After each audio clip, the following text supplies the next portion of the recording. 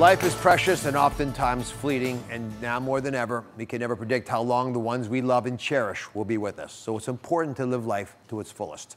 And no one knows this better than my next guest, Maria Quiban Whitesell, a meteorologist from our Los Angeles affiliate Fox 11, who I've gotten to know.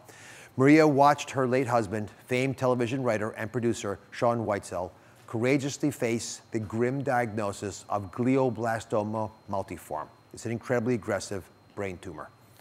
Cherishing life and rediscovering joy are among the themes of her beautiful, intimate memoir, You Can't Do It Alone, a widow's journey through loss, grief, and life after. And Maria joins us now. Maria, thank you for coming on. I'm so happy that you wrote this book and you're sharing with all of America. It's deeply personal, it's intimate. Why was it important for you to write this story about your family's experience? Dr. Oz, thank you, first of all, for having me on the show.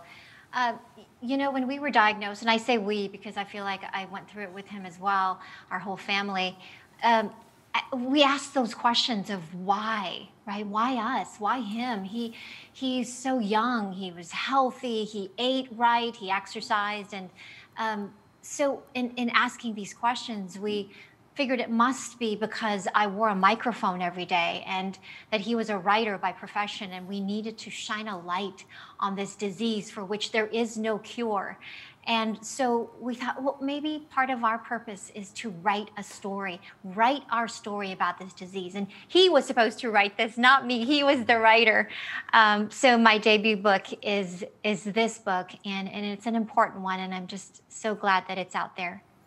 You know, I first heard about what was going on from your brother-in-law, Patrick, who I have been close with. And I know that the whole story sort of snuck up on you. What ran through your head when you first received the news of Shawn's diagnosis with a brain cancer that's not really curable or treatable?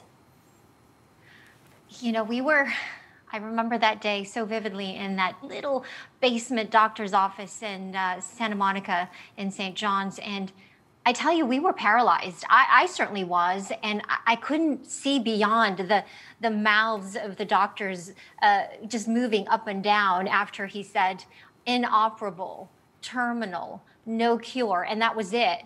And I just remember standing there, or sitting there, and my mouth was agape, and I think the doctor saw that too, because we were just in shock and just disbelief.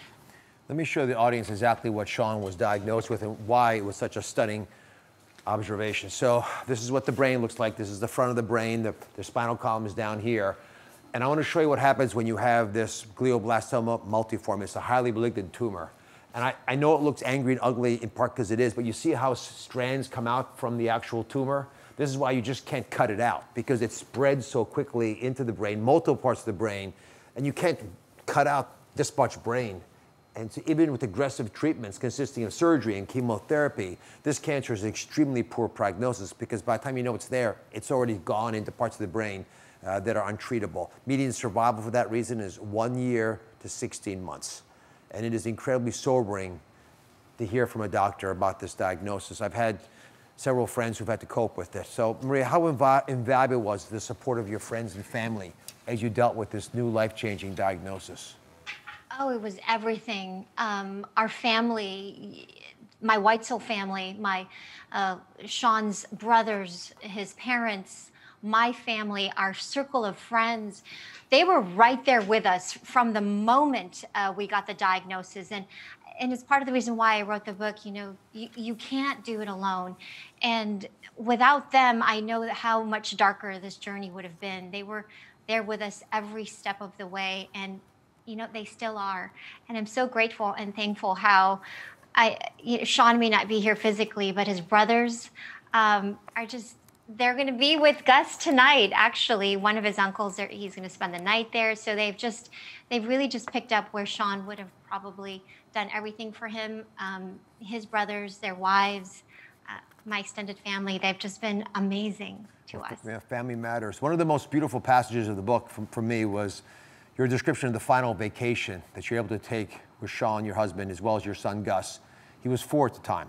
What did that trip mean to you? That trip was everything. We timed it so perfectly because it was at a time where, you know, he was doing really well. Some of the treatments that he was getting was actually making him feel okay. That trip, we slept very little, I will tell you that, because we wanted to just take in every moment of every day that we were there. And that trip was so special and is part of the daddy memories that we talk about all the time with Gus, and it'll be with us forever. Up next, Maria reveals the importance of maintaining hope in the face of all hopelessness and what it means to live each day like a month and each month like a year.